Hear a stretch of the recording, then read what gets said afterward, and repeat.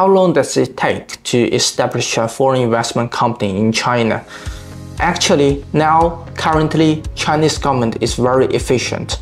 If you get everything prepared, our government only takes around 2 to 3 weeks to review your documents, and if they feel fine, they can issue you the license. So actually, the longer time are spent in the information collection and document collection stage. For example, if the shareholder is a foreign company or a foreigner, you need to take his passport or the foreign company's business license to get a notarization and legalization. So for this job, normally speaking, it depends on the timeline of those notary office and Chinese consulate in your country.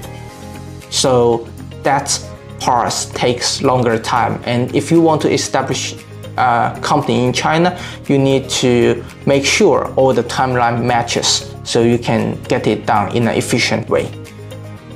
This is attorney Larry Zhou. If you have any legal issues related to China, let me know. We are here to help.